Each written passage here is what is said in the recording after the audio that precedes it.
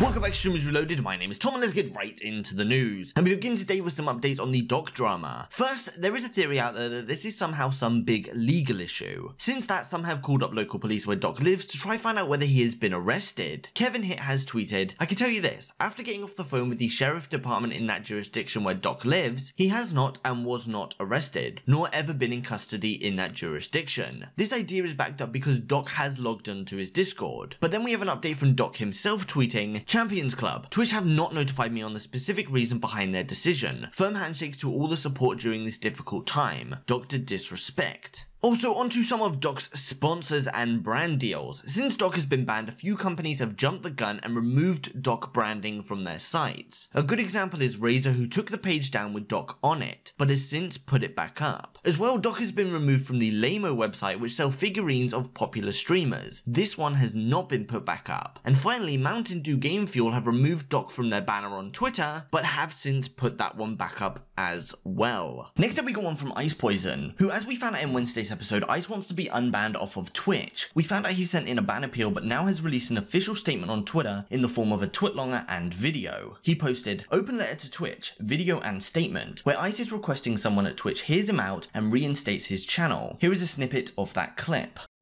"Hi, my name is Paul Danino, otherwise known as Ice Poseidon on the internet. I'm making this video as my apology to Twitch in the hopes that somebody will listen. 3 years ago, I was banned on Twitch for enabling a very toxic community. And a toxic community that has affected the industry, myself, my friends, and other creators as a whole. And for that, I'm sorry. I've learned a lot over the past couple of years as a streamer, and with experience comes maturity. And with maturity comes a different mindset. And my mindset now is completely different to what it was 3 years ago. For the past year, I've been streaming on Mixer, and I found out after reforming my community and changing the actions that I do, I have found happiness again in streaming. Happiness that I haven't had in over 2 years. I forgot what it was like to have a supportive and positive community. And now I finally understand again. And I totally get why people don't have toxic communities. My point is, I've learned a lot in the past couple of years, and I've been a streamer for almost 5 years now. And I'm please asking Twitch to just give me a second chance."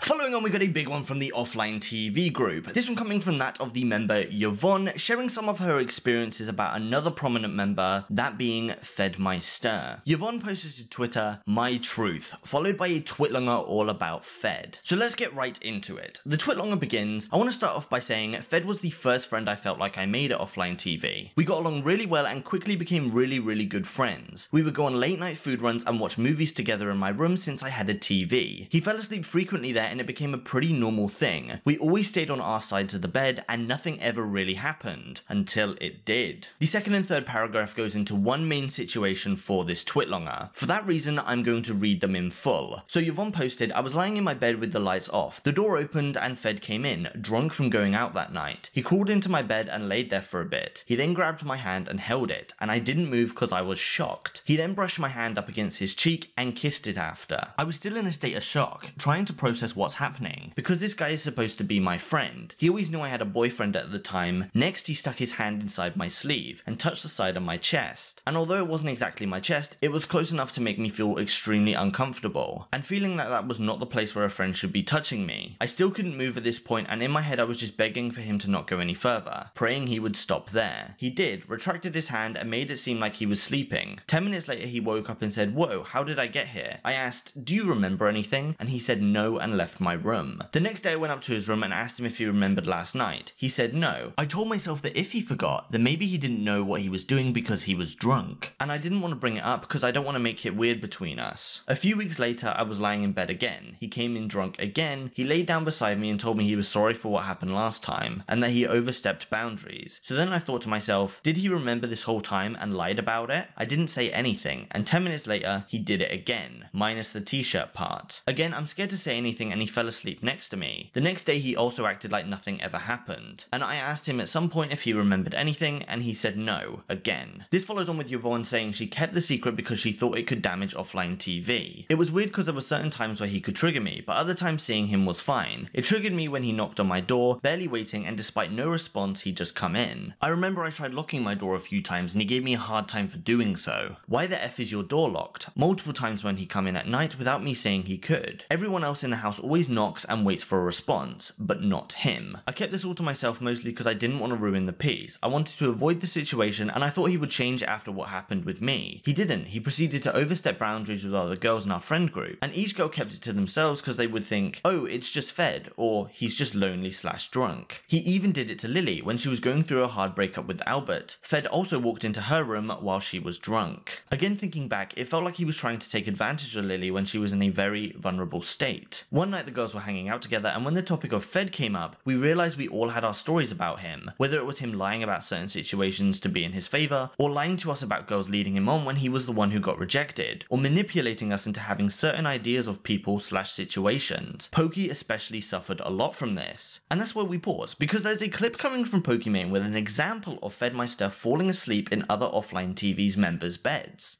So I sleep at normal times, and I've told you guys this before. Fed has a characteristic where he likes to sleep in other people's beds.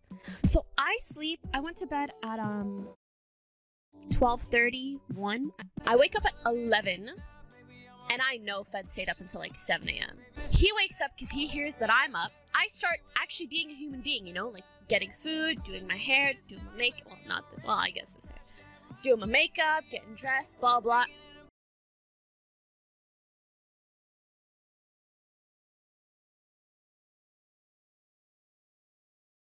Then on to the last part of the twitlonger, Yvonne makes it very clear the intention here is not to destroy Fed. The OfflineTV group had put Fed through an intervention and Fed was very apologetic and understood what he had done wrong. But due to the way Fed has acted since, Yvonne doesn't feel like Fed was actually sorry, and so this statement has been written so Fed takes accountability for his actions and learns. So that's it for the twitlonger. If you want to read this last part, there you go, but following on, very shortly after, like only 4 minutes after, OfflineTV released a statement saying, "We strive to be the place where everyone can feel comfortable and safe. With that in mind, Fed has been removed from OfflineTV. He will also no longer be living with us. We wholeheartedly support Yvonne, her statement, and anyone else who has the courage to share their story." After this, not only did Yvonne release a twitlonger, but later on LilyPichu released one as well. Not going to go over that, but since releasing that statement, Lily has also deleted the statement. So after these, Fed has also released a statement saying, "I want to start off the statement by apologizing for my absence the past few days. Earlier this week, some of my friends sat me down and expressed that I had on several occasions made them feel uncomfortable or uneasy. In light of recent events, this pained me greatly, as it was not and has never been my intention to hurt those closest to me. I fully understand the importance of having their voices heard, and I believe I should take a step back, give them space and listen to their story. I've made it a point this year to be better, and as I often mentioned, I'm trying to take more responsibility in my life. I owe it to both my friends and everyone who supports me to own up to my actions, and that starts by listening to those I've hurt. I want to make it clear that my intentions were never to act maliciously or predatorily. I am flawed. I have issues that impede my friendships, issues with myself, but I am not a predator and never wanted this to happen." Now we come on to today, and following on we mainly have some clips to go over. Today Pokimane has decided to go live to read a statement and add some additional thoughts over the course of a 50-minute stream. There is a few main points to go over. So first we have Poki giving some additional context into what exactly are just Fed things, followed by Fed saying things between him and Poki were bad, and finishes up trying to get Yvonne kicked out of the OfflineTV house.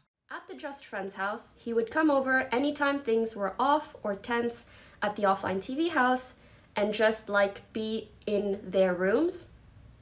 Never knocking, just there, which they came to accept as just Fed things.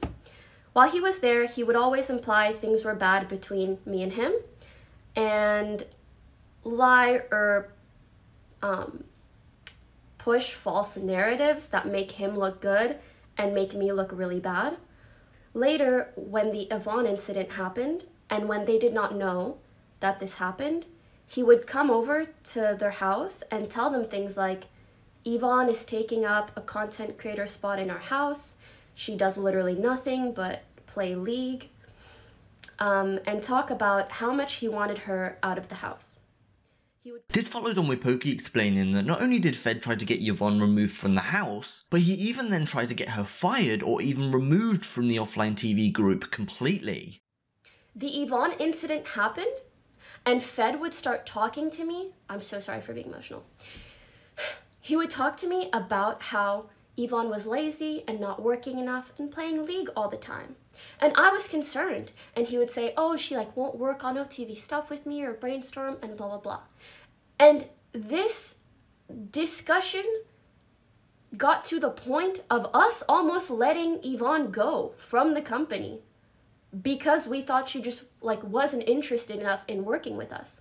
When in reality, her behavior was entirely because of the incident that happened. The last part that will be covered from all this OfflineTV drama is that Pokimane shared at one point, Fed had told one of his friends that Poki and him were dating. But here, Poki only found out because this guy went to her and asked her about what was going on between them. Really busy, and I was like, me busy? Like, you and Fed were, you know, 2 peas in a pod all night.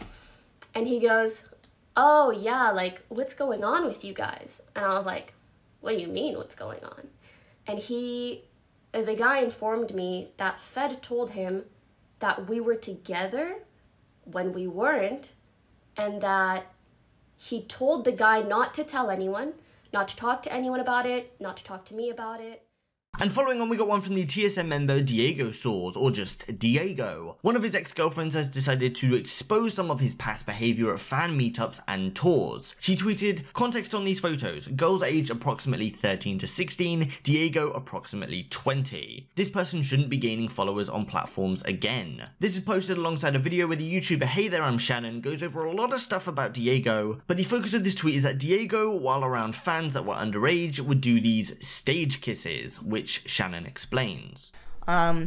Diego would stage kiss fans without beating around the bush. The stage kiss essentially was a real kiss. He would just put his thumb right here on his bottom lip, so somehow that was better, I guess. Of course, I can't show you any of these images, but following the events of this week, TSM, which is Diego's esports team, was alerted and they responded saying, some troubling news has come to our attention regarding Diego. We've reviewed the allegations and he's been removed from TSM, effective immediately. We stand with those impacted and the rest of the Me Too movement, and we need to work together to make our industry a safer place. Diego has also responded, first with a video reaction response to Shannon's, and also alongside a twitlonger with the main point reading, hey guys, just wanted to be clear here. I've been dropped from TSM, which I understand. This is due to some old pictures that resurfaced of me taking pictures with fans at meet and greets a few years back. I used to be a YouTube vlog type kind, where I would kiss them on the cheek for a picture if they wanted, or a stage kiss for that picture if they wanted. Not every picture was like this, of course, but if the fans wanted it, I would do it for their picture. I stopped doing it around 2017 because I got some flack for it and realized it was inappropriate. One user did respond to this twitlonger saying, did you not think it was weird to kiss underage fans on the lips, especially when you're 20?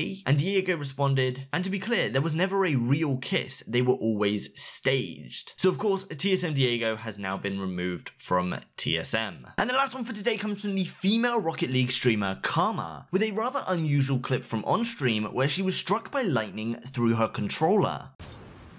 You hate to see the crossbar, you really do. That's Woo!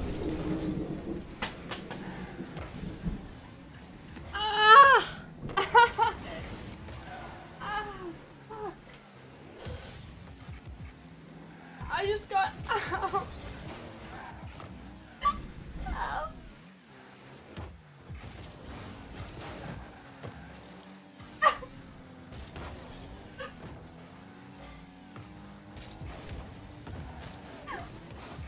After this clip, she did tweet, actually think I got struck by lightning through my controller, WTF. Then updating slightly later, update, talking to doctor, hands are burnt and controller is broken. Unlucky. And that's actually going to end today's video. If you enjoyed, please leave a like, it really does help a lot. Stay safe, and I hope to see you in the next one.